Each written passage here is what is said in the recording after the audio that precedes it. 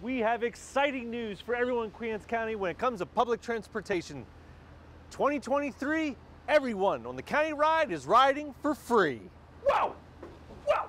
Whoa! Whoa! Whoa! Whoa! Whoa! Whoa! Whoa! Whoa! Wait a minute. Did you just say the county ride is free? That's right, free, Chris, for all of us. Oh man, that means I don't need to have my wallet. I mean, technically no, but you probably want it for identification purposes, Oh, obviously. Come on. They know me. I'm QACTV's Christopher Bartlett. Stop it. Stop it. What? We're doing a bit. Can you get back to the bit? What? We're doing a bit. What right now? County ride's free. That's right. The county ride is free in 2023. Marshall! So this is a pilot program for Queens County. We want to see this succeed, though. We want to see our buses full. Isn't that right? That's correct. That's correct. We want this bus full of people that are riding for free.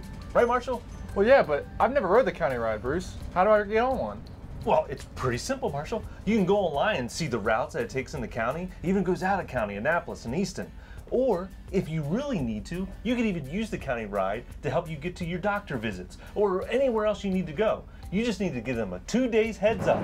So go online, visit the website, see the routes, get the information, call their number if you need to set up an appointment for you to be picked up or dropped off, and they're going to make your ride super easy. And what's the most important thing, Marshall? What? Tell them the ending. Do the. Give your mic to Logan. All right, Logan. Give him the best part.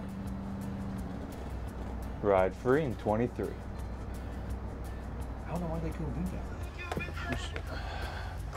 How could you mess up, Marshall? One line. It really was. I mean, didn't you go to school?